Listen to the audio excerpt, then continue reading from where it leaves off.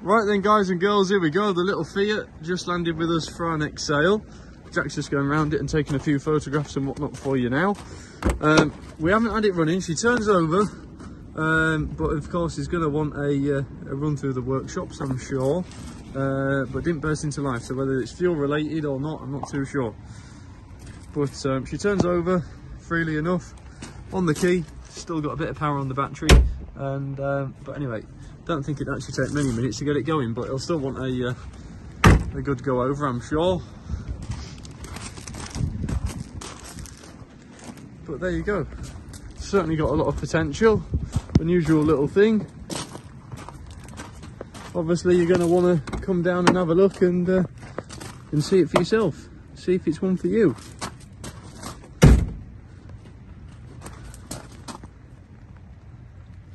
Seats and things are tidy. Same with the dashboard. Interior will come up very well actually. But yeah, there you go. She's down on display here at Pickering. Please pop down, have a look and see what you think, guys.